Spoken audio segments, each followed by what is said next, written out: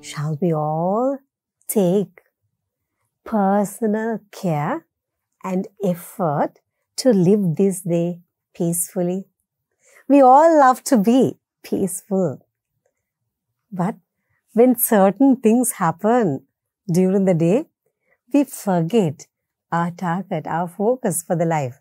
But if we are really rooted in the divine, and if we really hang on to the Father, He will definitely help us with the link that we maintain with Him. He will definitely help us to remain peaceful. For that also, it is essential to have pure thoughts running in our minds, because that is a very thing which help us to be peaceful. So let us maintain peaceful thoughts. Whatever may pass by, let us maintain peaceful thoughts.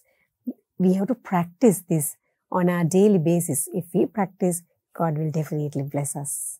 Amen.